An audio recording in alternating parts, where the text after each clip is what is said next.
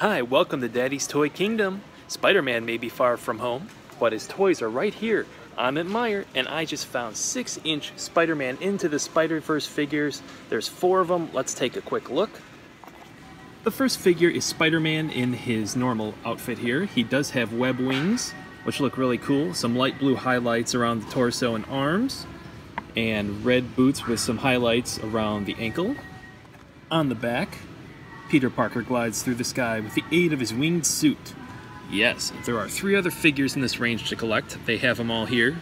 There's this clear, kind of translucent Spider-Man with a missile launcher, Molten Man, who's also translucent, and Spider-Man in a black costume. Looks like a ninja.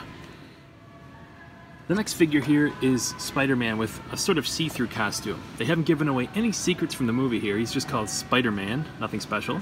The head, arms, and hands all have translucent clear plastic, and there's a web missile launcher that can attach to his wrist. The blue and red highlights are opaque. You cannot see through them. On the back, Peter Parker suits up with his enhanced gear to fight his enemies.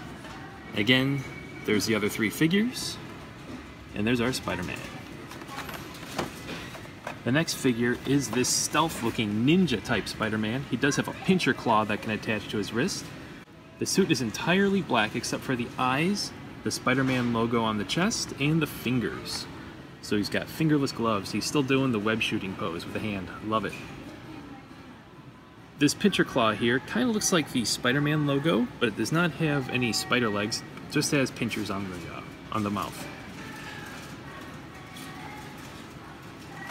On the back, Peter Parker gears up in an upgraded spider suit to battle his foes. Again, not a whole lot of information on the suit, not giving away any movie spoilers, so that's pretty cool.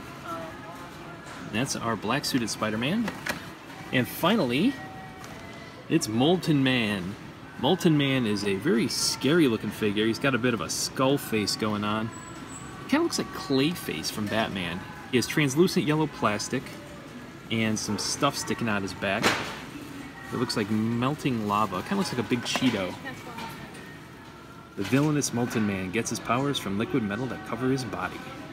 There's Molten Man. They also have this web shooter that can shoot these 2 little white missiles and spin this little web inside. It can attach to your child's wrist. Web shots. Keep an eye out for these. These look pretty cool too. So that's the Spider-Man Far From Home web launcher. Thank you very much for watching Daddy's Toy Kingdom. It's time for me to bring this Spider-Man home and review it in a new video. If you enjoyed this video, make sure to click like and subscribe to the channel. And as always, keep your eye out for new Spider-Man Far From Home toys, and I'll see you in the next video. Bye, everybody.